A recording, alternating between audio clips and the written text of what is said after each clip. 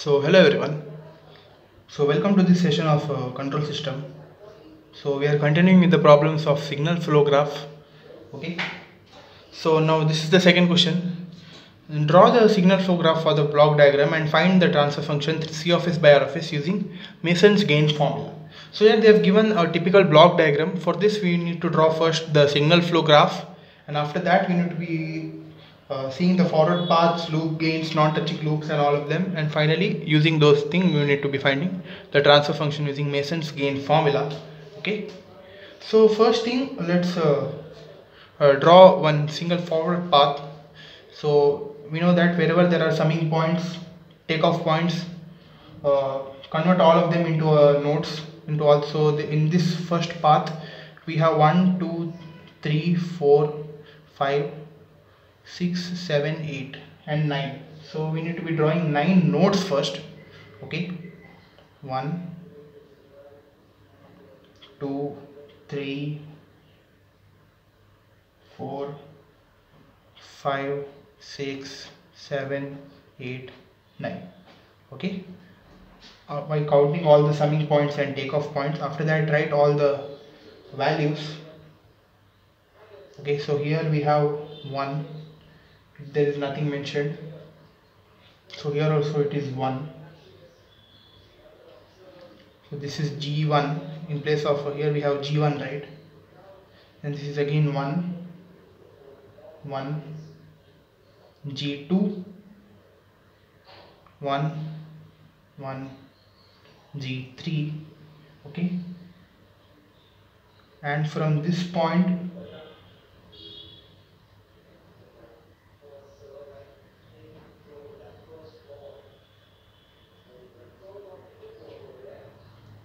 to this point we have one path, that is this H2 path. Okay, so this is minus H2.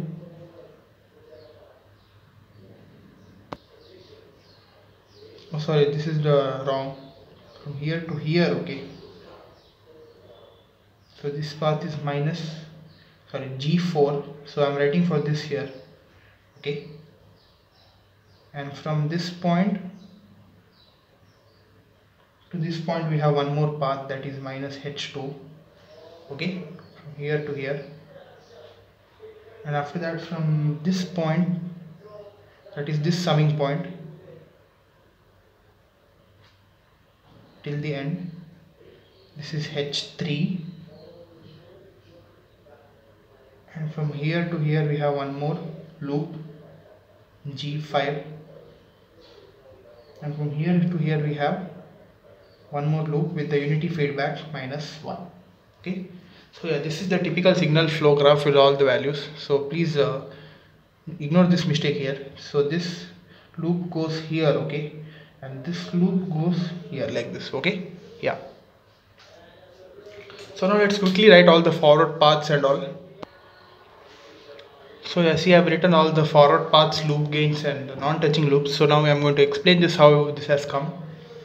So here the first path is P1 is equal to G1, G2, G3. So look at the figure here. So the first path is I am considering the first single path, that is multiply all the terms 1 into G1, 1 1 G2, 1 1 G3. So G1 into G2 into G3. That's the first path. And the second path is G4, G2, G3. See here. From here it goes. So which is G4? Yeah, so this is G4 here.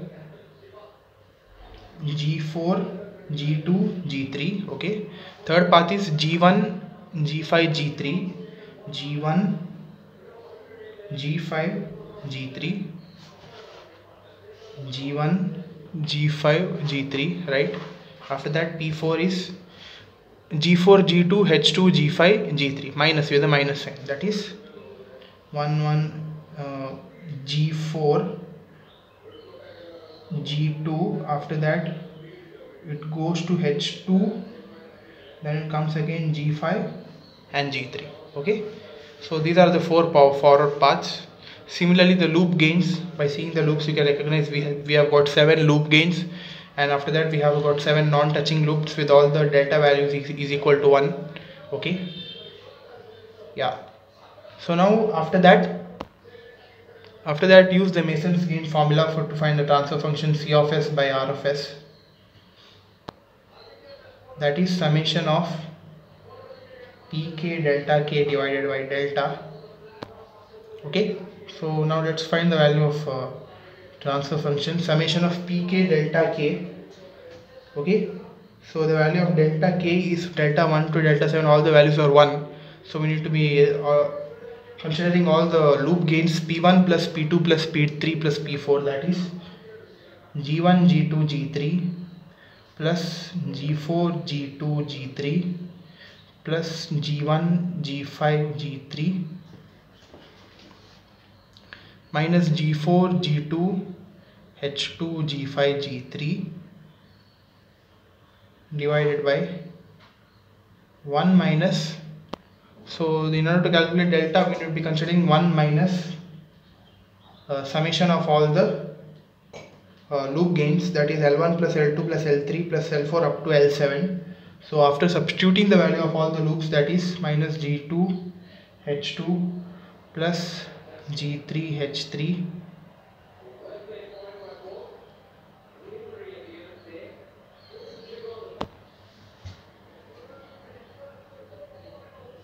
minus G4 G2 G3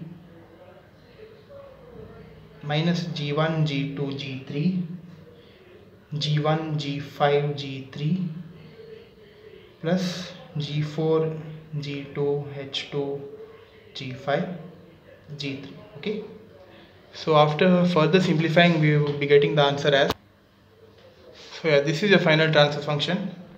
So I've just multiplied this minus term to all the terms and I've just written it. Okay, so this is your final value of transfer function. Okay, so this is one problem here, this is very important, you can refer it down.